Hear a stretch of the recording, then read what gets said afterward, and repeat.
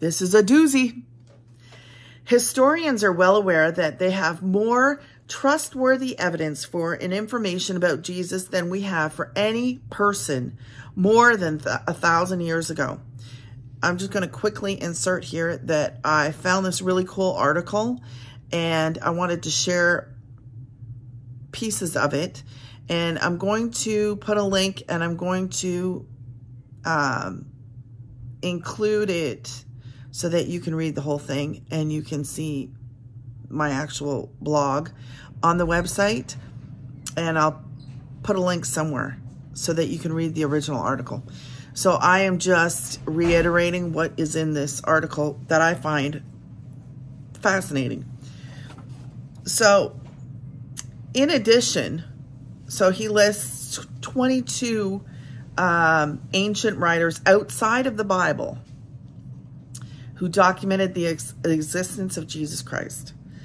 In addition, the best, most accurate sources on Jesus were written by numerous ancient Hebrew authors who mention Jesus in their historical scrolls, especially the New Testament of the Bible.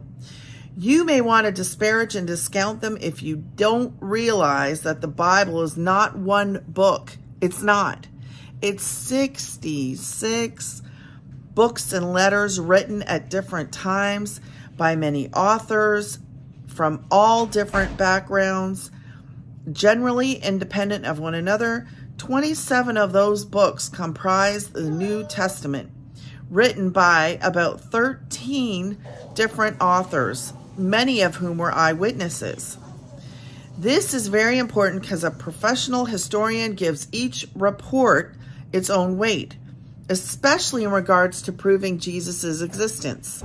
If you don't understand this, pretend the New Testament never existed.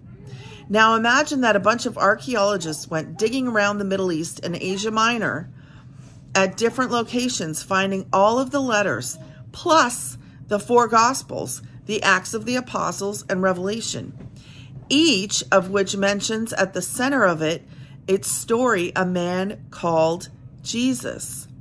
If you were an archaeologist who suddenly found these forgotten, long lost documents, could you honestly entertain serious doubt about the existence of a man called Jesus?